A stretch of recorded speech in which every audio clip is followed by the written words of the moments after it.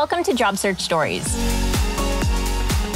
I'm Jen, a career coach and your new go-to gal for all things career advice. And I'm Gina. I'm an expert of job seekers here at Indeed. And together, we're going to help you navigate this crazy world of job searching. And hopefully, we're going to help some people get their next job. And today, we are going to go over some common pieces of career advice that job seekers get and separate the myths from the truths. Using these. It's going to be a fun game. The common piece of job advice is job hopping is the best way to advance in your career and make more money. 3, 2, 1. Oh, so I'm wrong. I put myth because I legit do not know the answer to this. So I want you to give me some advice. Okay. And I'm going to say this one is with a little caveat too. Okay. So the one word I don't like in this statement is best. So saying it's the best way to make more money, it is absolutely the fastest way to make more money. Okay. So quick way to get say, some cash. Absolutely. So it's not to say that you can't advance within a current company or, maybe increase and move up in the ladder and get, more responsibilities and more pay with those opportunities.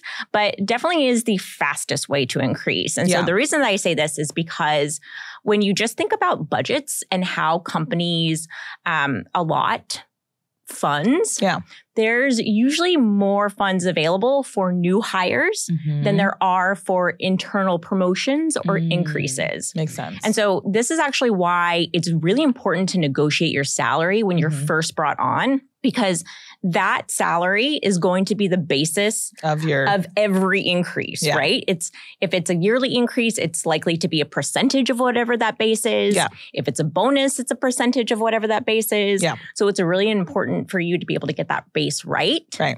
And then if you think about how often you're going to get an increase, maybe it's every 6 months if you're lucky, maybe it's every year, and if you're working for a company that doesn't have doesn't look at salary on that regular cadence, then you might be going a while without getting an increase. Yeah. Well, I feel like we can take a step back. Can you just kind of define job hopping for anybody who doesn't know what that term even means? Oh, for sure. So job hopping is essentially just moving from one company and one role to another. There's actually another term, which I don't know if you've heard of, for employees or people that hop from one company to another one. Say they go from A to B, but then they go back to A. Okay. Do you know what that's called? Nope.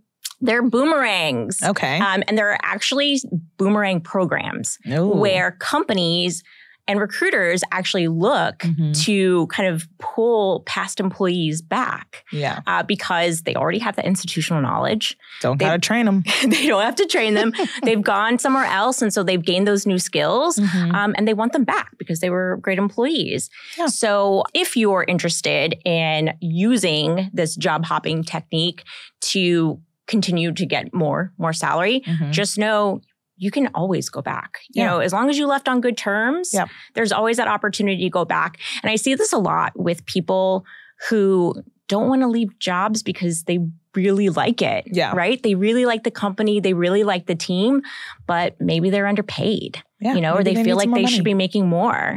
Right. So you go to another company, gain those skills, gain those funds, and come on back to that company that you really liked. Nice. Make a little bit more. Okay. So you're basically telling me job hopping, it's a good way to advance in your career and get money. Not the best way. There's many other options, but it's still helpful. Very helpful. We got another one. I'm going to do this one. Okay. Okay. So you shouldn't leave a job without another one lined up. Is that a myth or a truth? Ready? 3, 2, 1.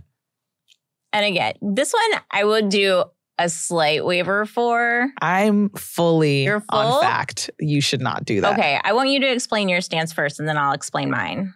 I just think I would be too anxiety ridden to do that. So that's just maybe that's more of a personal thing for me. Yeah. That's not a good advice for anybody listening and / or watching. But me personally, I wouldn't do that.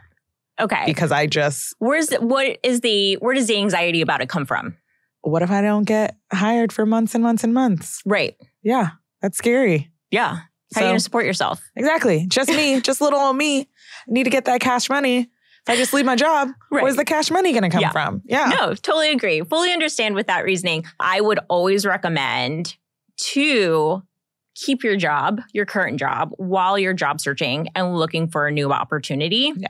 I just want to be very aware that sometimes that's not people's truths. That's not people's reality. Right? It's not the way it's going to work out for everybody. Yeah. Sometimes people are put in the job search unexpectedly. They're in a position they didn't plan for and they're unable to. Yeah. Sometimes they're in a work environment that is really toxic. Yeah. And they do the self-assessment and they realize, can't wait it out. Yeah. I can't. It's just not good for me to do this.